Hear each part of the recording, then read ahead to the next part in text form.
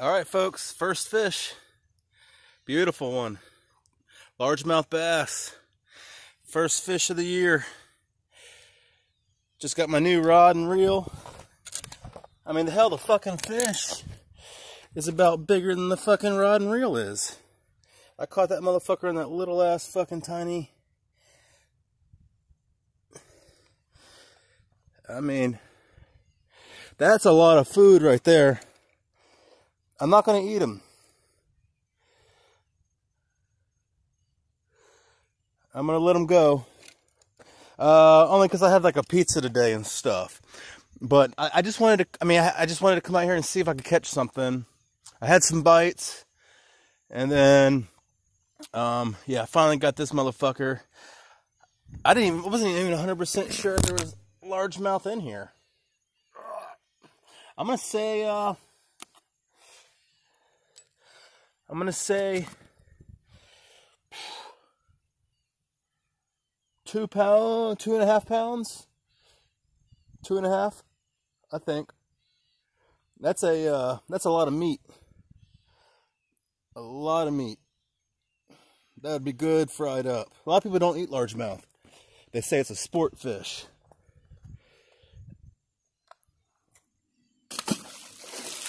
All right.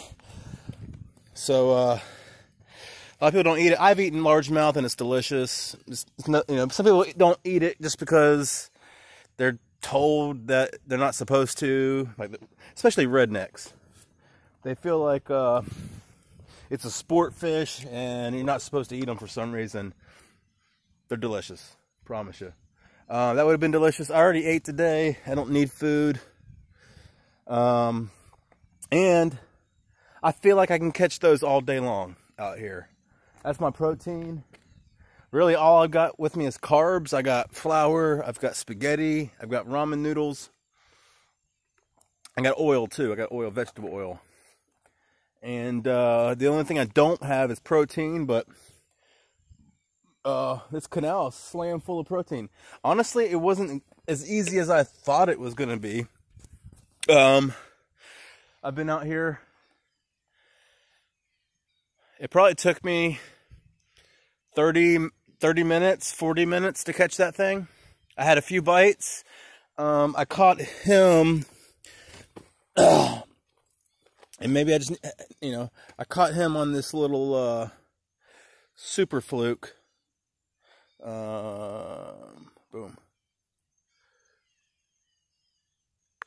It's a watermelon seed super fluke.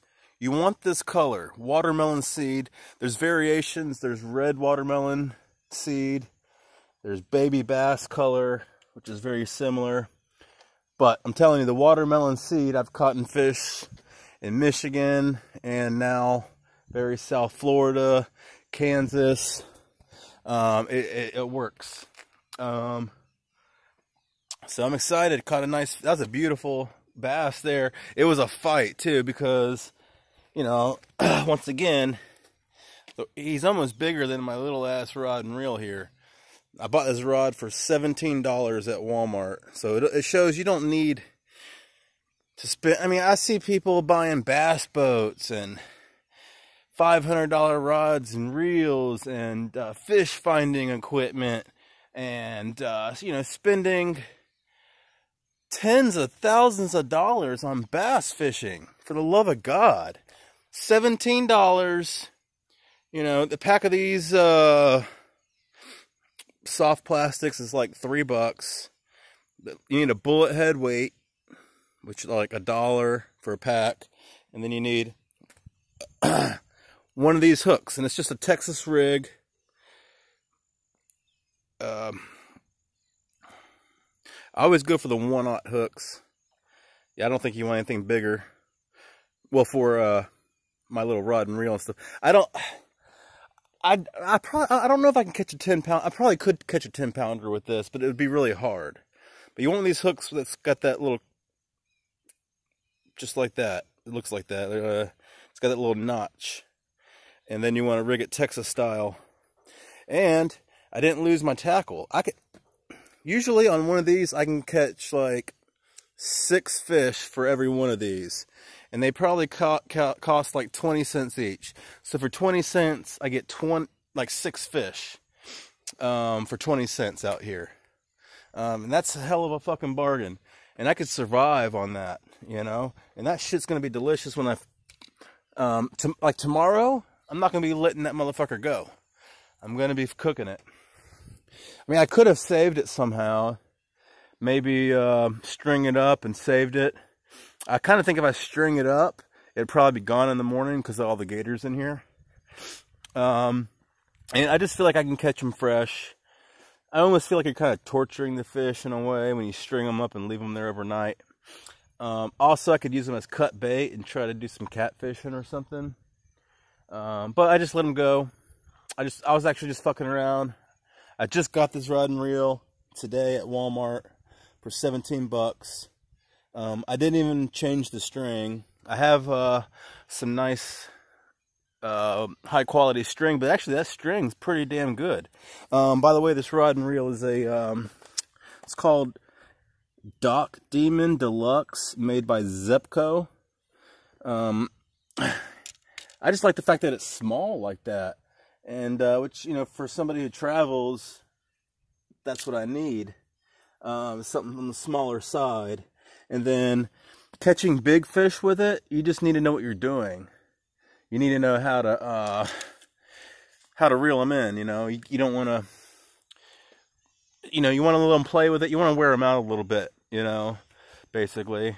And you can catch nice. That was a beautiful bass right there. I'm excited. So I think I'm good on the fishing for today. And I just wanted, first I was getting a little bit worried. I'm like, what the hell, you know? I had a couple bites, but I wasn't getting much else. I started off with a bubblegum trick worm, and I got a couple bites on that. And then I switched over to the watermelon seed super fluke. And I think I'll catch them on both. But yeah, I mean, 2.5 pound bass. It's probably at least 1.5 pounds of just straight meat.